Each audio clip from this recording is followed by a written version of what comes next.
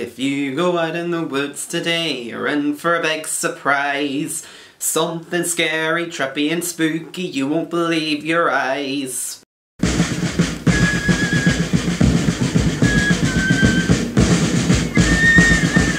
Hi, I'm Danny Quinn, and welcome to the newest episode of First Impressions. On today's episode, I tackle the new British horror film, The Ritual. The film revolves around a group of friends who are on a hiking trip in Sweden in order to honour the memory of their dead friend, who had suggested the trail as a holiday. However, one of them ends up injuring his leg during their travels, and they decide in order to try and get back to civilization as quickly as possible, they have to take a shortcut through the woods. And they soon discover the hard way that some shortcuts are best not taken. Now, sometimes whenever a film comes out, I'll go into it completely blind. I won't see any trailers, I won't read any reviews, I won't even look up what the movie is about. And that was pretty much what I did with The Ritual. All I knew about it going in was that it starred Rafe Spall, that it was about a group of friends who ended up trapped in a creepy forest, and that it was called The Ritual. And that was pretty much about it. And having just seen the film, I gotta say that I'm pretty impressed. The film does a good job at building suspense and tension, even when there's nothing directly threatening our main characters. There's always a lingering feeling of dread as they traverse through these woods. And I know woodlands can be a pretty cliched setting for a horror movie, but I gotta say, I've always had a bit of a soft spot for movies that make use of the setting. And the directing is fairly solid throughout, managing to create a feeling of isolation and entrapment within the ominous setting, and there's a great sense of atmosphere throughout the film. There's also a lot of really strange and bizarre sequences that make you feel like you're in some kind of weird nightmare. It really adds to the sense of paranoia that prevails throughout the movie. But easily some of the most effective moments of horror in this film come from what you don't actually see on screen. There's a lot of moments where you might hear somebody screaming from off camera, or you might hear something, but you never actually see it, and you're forced to use your imagination. The only real issue with the horror in this film is that there are a few cheap jump scares here and there, but they're mostly few and far between. The film has a very small cast of characters, mostly consisting of the four friends, and while none of them are particularly fleshed out, they're still well written enough that you grow to like them,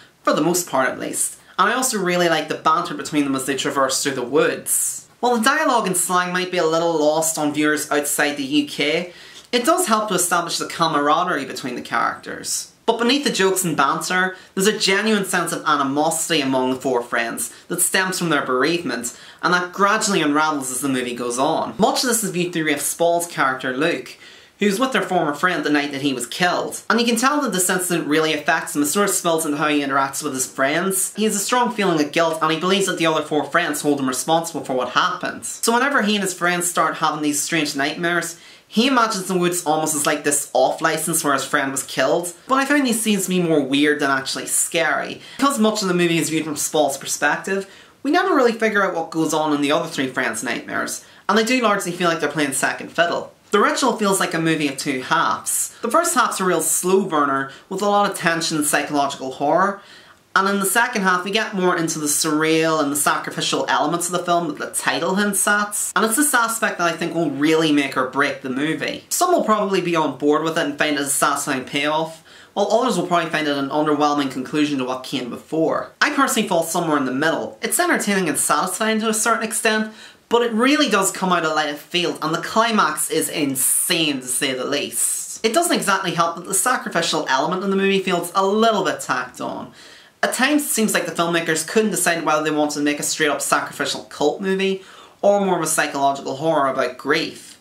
And the resultant film feels like a strange mix of the two. Not that there's anything wrong with that, I just feel like they could have maybe handled the shift in tone a little more smoothly. This movie is based on a book which I admit I haven't read, so I'm not really sure if the tonal shifts are handled better in the book, but in the film it does feel a little distracting, and it does end up cancelling out some of the psychological horror that the movie is really good at. But despite this, I did enjoy The Ritual overall. It's a fairly solid horror film, it's well directed, has good atmosphere, it's very well acted, it's suspenseful, it's tense, characters are likeable, some great chemistry between them as well as some top-notch banter. It gradually begins to fade away as the paranoia and distrust that divides them begins to unravel. But the film is a little bit unsure of itself. It doesn't know whether it wants to be a psychological horror or a sacrificial cult movie.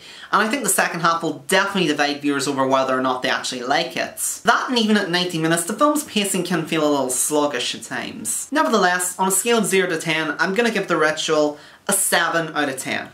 If you're into weird horror movies, or you just want to see a good scary film over Halloween, I'd recommend this one. It's definitely worth checking out. So The Ritual, have you seen it yet? If so, what did you think of it? Did you like it? Did you not like it? What do you like about it? What do you not like about it? Did you find the shifts in tone a little less jarring than I did? Let me know in the comments below. Thank you for watching, I hope you enjoyed this video. I'll be back soon with videos on Geostorm, The Snowman and Thor Ragnarok. But in the meantime, feel free to like the video, leave a comment and subscribe to my channel. If there's anything I can do to improve my presentation, let me know. I can also be found via Twitter, Facebook, email and Instagram. And until next time, I'm Danny Quinn, and I hope you have a pleasant evening.